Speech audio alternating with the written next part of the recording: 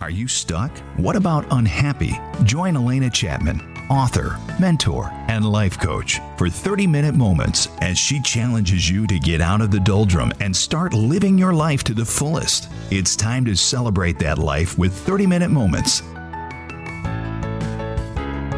Hello, everyone. You are now listening to 30-Minute Moments. Yay! And I'm your host, Alena Chapman. And I got to tell you, I am so happy with this show because I love to bring that betterment and that ease into your life. Every guest gives you such wonderful insight and tools that you can start applying to your day, even if that's investments in new currencies like Bitcoin or stepping outside your box or living outside your box. Cool. And then, even online, guys, I'm looking for women who want that kind of growth every day and that sharing in that community, and that's Savvy Sisterhood. Everything I do, Alena Chapman is here, is to bring you betterment, ease, and growth in your life. If you are interested in having that wonderful support and that wonderful growth, and you are a woman right now, then go to joinsavvysisterhood.com. Right there in the Facebook search. Join it all together. Join Savvy Sisterhood, no spaces. And you'll come up with our private group. And today I just had a fabulous interview with Sally Saint, who is from the UK, who talks about conscious parenting. Who doesn't need that? So that's for Savvy Sisterhood. But back to 30-minute moments, because we have a fabulous guest today. I'm very excited about this man. He is the Dr. Phil meets Pearl Jam. That's him in a nutshell. He's America's behavioral expert. He was, I don't know if he still is, but a syndicated radio show host. Also, he's been on TV and he's been on radio as guest. He's been in Forbes, US Today, Fox, CBS, NBC, Hollywood Reporter, all this stuff. He's a 2-time national and international best-selling author. I like that, Scott, because so am I. Golden Quill Award, author of 8 books now. This is the thing, guys. He is putting out there this wonderful book he's got out now. It's called It's Not Them, It's You. You got to love that. How to Truly Lead Your Company. I love that. One more thing about him that I really like is that it's endorsed by Bob Proctor. You can remember Bob Proctor was a guest here and also is my mentor and best friend. I love it. And this is what he says. Scott's focus is always on results. Yes, not your feelings. The results you'll achieve from following his steps will be extraordinary for your life and your business. With that, I'd like to bring on Scott Farrell. Hello. Thank you for having me on today. I am very excited to have you on. It sounds like you have done such fabulous things and you really, you're really moving and shaking and getting businesses going. I love it. I want to talk to you a little bit about this book. It's Not Them, It's You. I love that title. I love that. Now, but what did you mean by that? So remember when we were dating and you sit down at the dinner and they go, well, no, it's not you, it's me. Well, it's reverse in business and in life and anything else. It really is you. If you fix you first, then we can fix your company. Until I fix you, we can't fix the company or your home life or your relationship with your kids or with your spouse or anything else. It always starts with that person. Good. Give us an example. Yeah. When I go in to meet with a CEO, yes. I've got to know their personal life. I got to know, because I can tell you right now, how he treats his assistant or she treats her assistant is how they treat their family, how they treat their friends, how they treat their extended family. So I know a lot about a person just through interaction of what I've seen as soon as I walk in. And you got to know who you are, what your purpose is, where you're going, what that mission is for your life, so you can lead your company on that mission. The biggest. Yeah, sorry, go ahead. The biggest thing. When I was doing the book, I interviewed 400 senior vice presidents.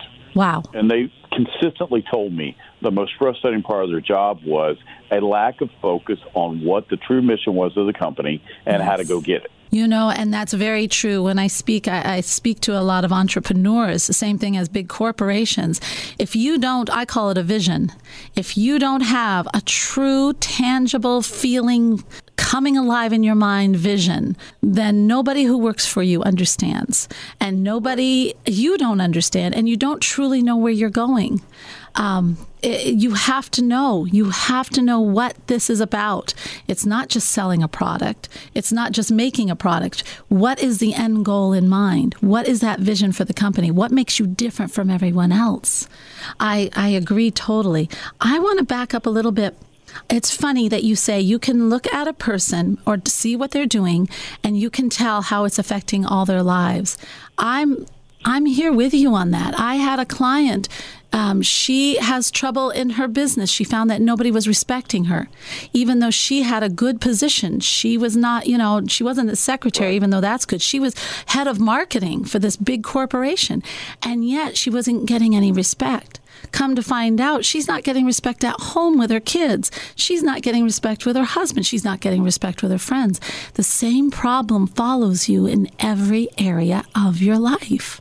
That's right. Well, both of us, it sounds like, run into that quite frequently, and it's easy to see. And then we just implement steps into their lives to fix those issues, and then everything can and will run smoothly.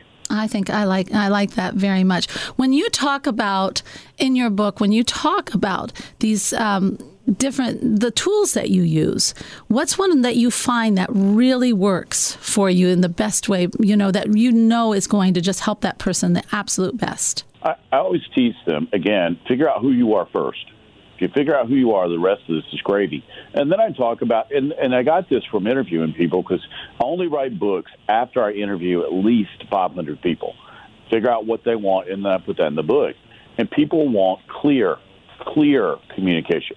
Again, I always tell a boss or CEO or a manager, make sure your employees, for one, understand what their clear job description is, and they can clearly do it, and they have the clear skill set to be able to do that job. If you can meet those three on the criteria scale, you're going to have a productive employee.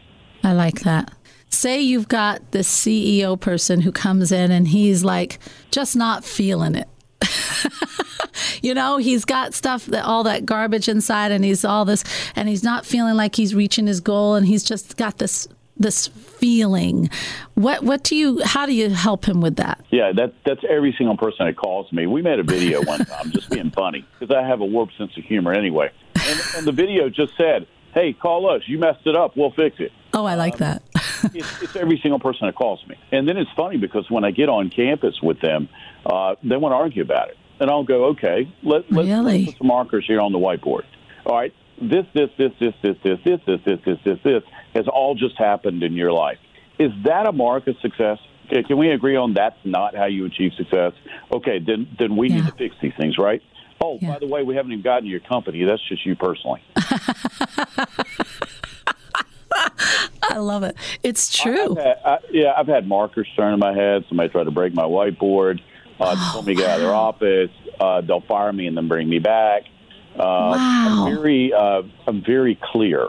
I was a high school basketball coach, and I got hired and fired based on wins. So I got to do this an awful long time. And if you don't win, you don't get to stay. And so I approach everything I do the same way with the scoreboard. It is interesting because people don't always want to. They don't want to see the full picture. They just want you to fix it magically. Give me the magic pill.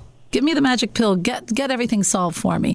But when you put all the dots and you say, sorry, there is no magic pill. You are the one that has to make it happen. They get very angry. The ego steps in and says, no way, I'm not the reason. Oh, yeah. So many folks want to look at an external, point. And I'm like, hey, they didn't do this, you did. And since you did this, we got to start with you to fix it. Yeah. It's very true. They want the external. And yet when you give it to that external, you can't control it. It's so funny.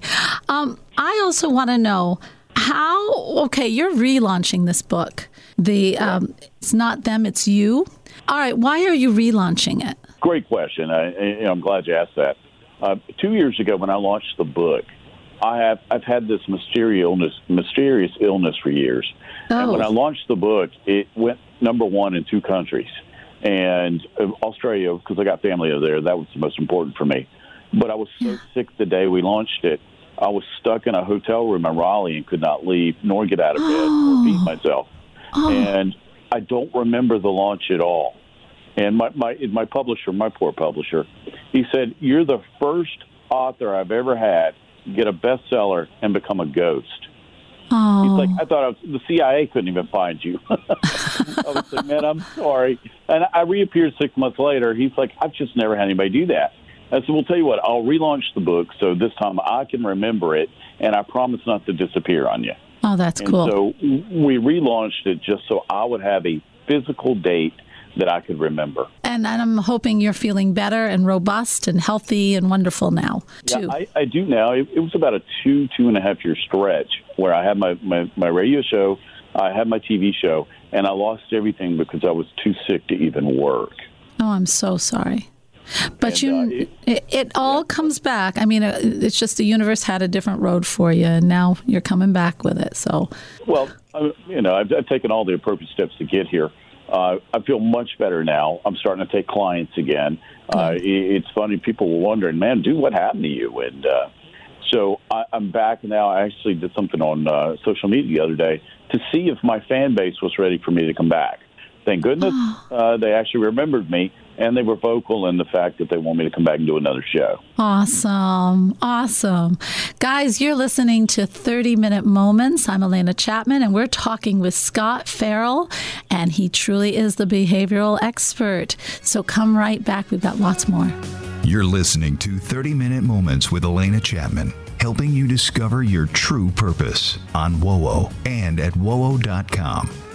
30-Minute Moments is back, and I'm Alena Chapman. Guys, Scott Farrell is so cool. I mean, he's a radio show host. He's launched 8 books. Now he's doing It's Not Them, It's You, which I just love that title. And he's dynamic. He really does treat it like you're the football team, and he gets you right in shape. I love this. Scott, I want to know what got you into doing this kind of work. I mean, you were a coach. Coaches, they're coaches for life, and it's really cool. But what got you over to wanting to help people with their corporations and help people with their lives? It's funny. I was a special ed teacher. My actual degree's in behavior. Wow. In every aspect of special ed. And I had a family come in to see me one day, and we were going through their behavioral program. And one of the people looked at me and said, "Hey, man, if this works in the classroom, you think you could do this over at my company?" I said, "Yeah, no problem, man." He goes, "Will you do a behavioral program for my employees?" I said, "Sure." So that's how this started almost, 29 years ago. Wow. I'd always had businesses of my own on the side, but it wasn't until then that I actually applied my degree to businesses because I can't even count. I think I counted the hours I've done behavior. It's almost 59,000 now.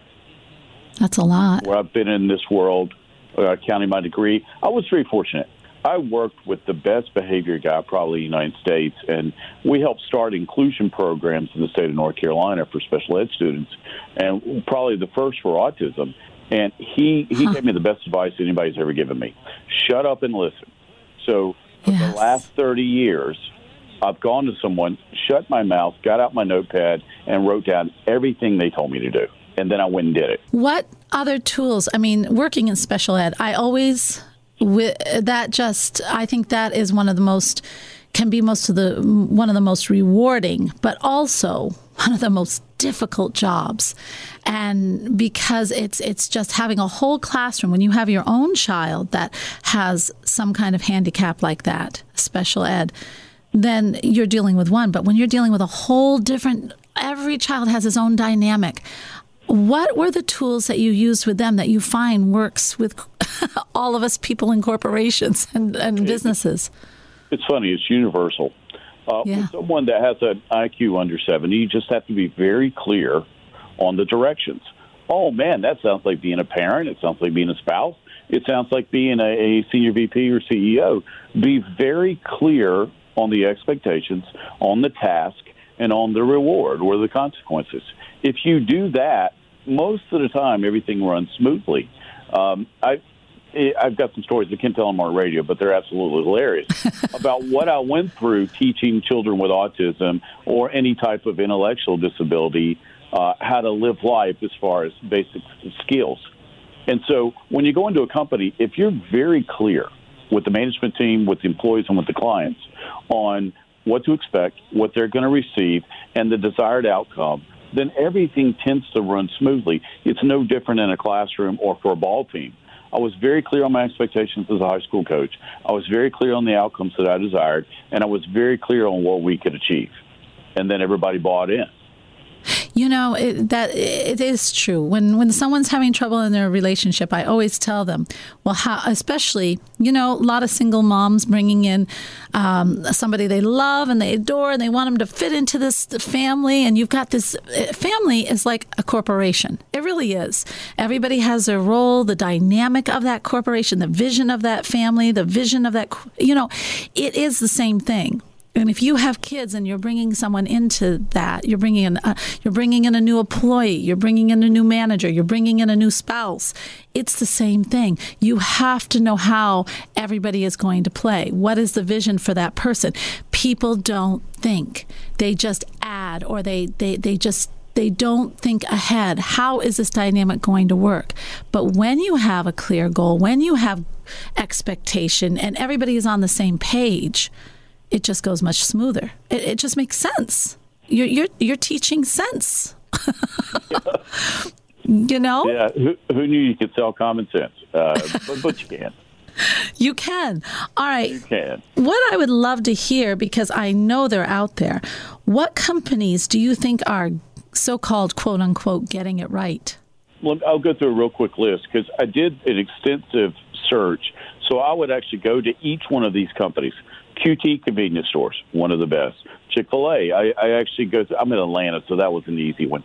All right, so I'll throw that outlier because I just cheated. Fairmont Hotels. I love them. Hotels. Yeah. I went to each one of these hotel chains, and I went to every single person in the hotel.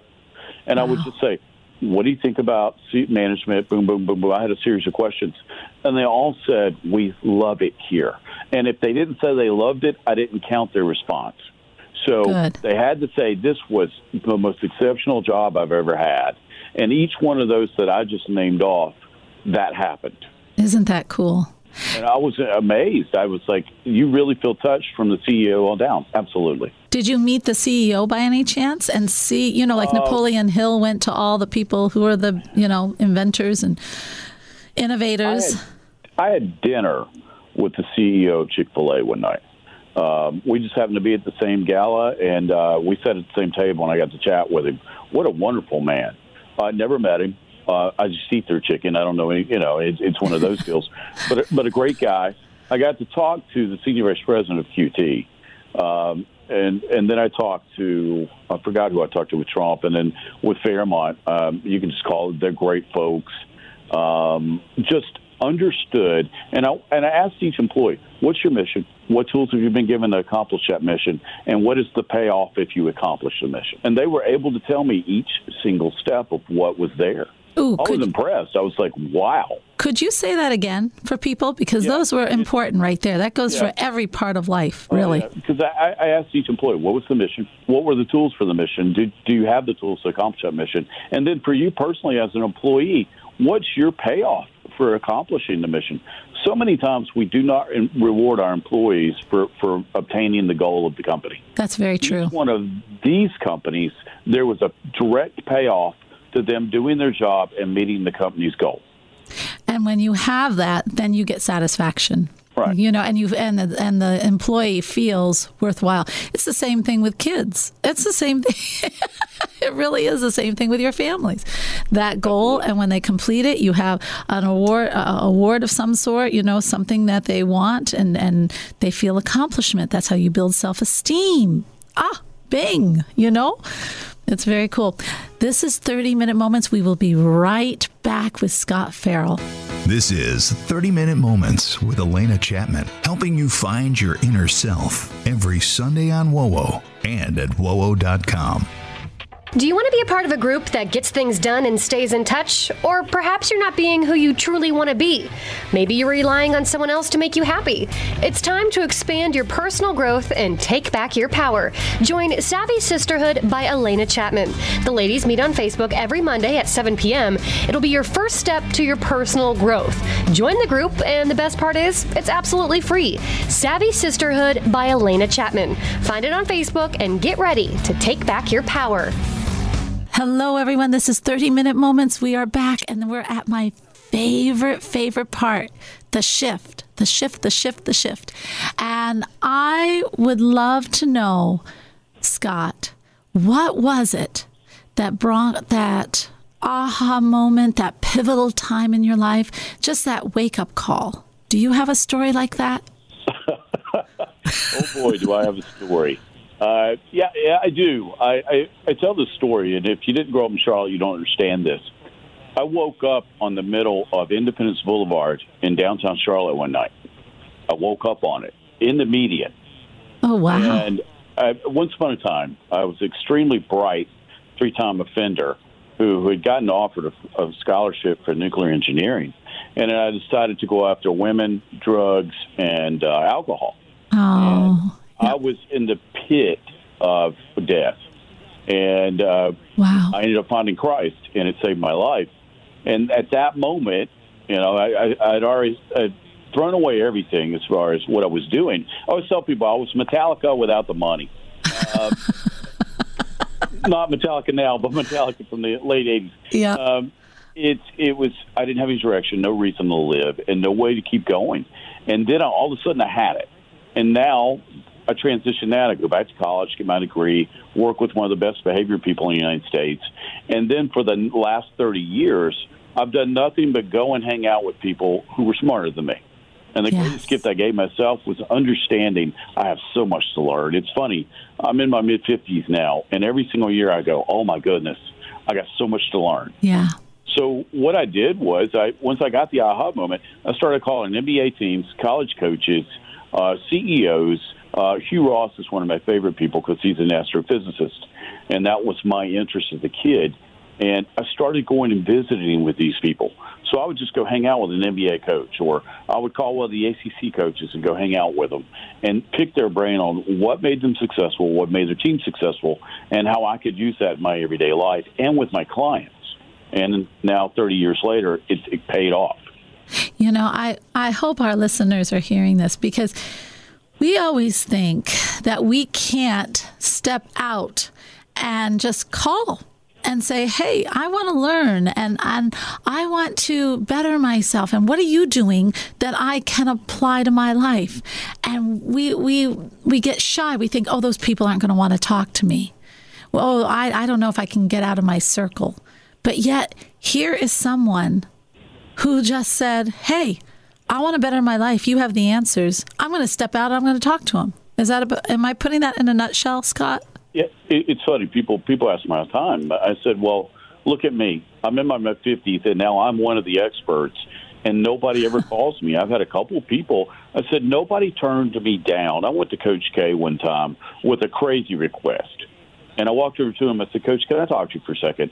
And if you don't know who Coach K is, he's the Duke basketball coach. Okay. And he said, Scott, I've been asked this question several times, but for you, I'll do it. Wow. Said, Coach, I just can't tell you how much I appreciate this. And each person I went to, regardless of who it was, Coach Silas for the Charlotte Hornets, great people who just wanted to teach their craft to somebody who was willing to listen. Yeah. And it's true. We all, I'm in the same place as you. I don't hear from people who want to just learn. Well, sometimes I do, but not for how many people out there who are searching. It's right. Very out of balance. And yet, that's why we go into what we do. And that's why people who do succeed or feel like they have that success in their lives, they'd love to share that, folks. They would love to share how. I remember Bob Proctor had this, he met a man and he was really down on his luck like you were, kind of, not on drugs, but just not applying anything, kept a job for a day kind of thing. And this guy said, listen, I'll give it to you. Here's the book, Think and Grow Rich. You know, who are you going to listen to? You're going to listen to your friends or yourself, and you're always sick and poor, and I have money, I'm healthy, and I'm happy. Listen from me. Take lessons from me. And people want to help. We just have to step out. That's very cool. All right. Tell us a little bit about, how we can get hold of your book, first of all. The easiest way is naturally go to my website. Let me spell it. My mom spelled me uniquely. SCOTFERRELL.com. That's scottfarrell.com. It's funny, there's two of us. One of us works for ESPN, one of us doesn't. And people in Atlanta used to confuse us because we were in the same building. Oh, wow. So I went down to get coffee one day, and this guy launched into this profanity-laced tirade. And then I spoke, and he goes, "Oh, man, you're the wrong Scott Farrell, man. I apologize. Let me pay for your coffee." That is funny. Okay, it's SCOT, only one T, guys, Farrell.com. And all right, and then anything else? I would love words of wisdom from the great Scott Farrell. Here's one. If you're married, always do what your wife tells you to do. I think that sounds good. You like that one? Yeah. I like that one. Always figure out who you are first. Don't try to lead a company. Don't lead a group. Don't lead your marriage. Don't lead your family till you know who you are first. And that's the only way that they're going to figure out who they are. I love that. Oh, it has been such a pleasure to have you on. I love your accent. I love what you have to say. Thank you so much, Scott, for being here. Thank you for having me. And for everyone else, I hope you enjoyed that. Listen, he's right. Find out who you are. Sit down today and just start writing. Who am I, this Alena Chapman? Who am I? Am I a leader? How am I a leader? Am I confident? Am I feeling what? Who am I? And once I know that, then I can start putting myself best into this world. Isn't that cool? And it's so easy. Everything really is. This is 30-Minute Moments. Next week, we have got some fabulous, we have a local person who really, Dr. Cashman. My gosh, Dr. Cashman. He is such a icon in the Midwest for how to just live with a better diet. Simple. Better diet, and really apply your life so that you can feel so fit and wonderful. And you don't want to miss that because there's simple little things. Until that time, have a wonderful week. Try to apply this. Who are you? This is Alena Chapman at alenachapmanlife.com, and this is 30-Minute Moments. This has been 30-Minute Moments featuring Alena Chapman. If you missed an episode, download it now at wowo.com.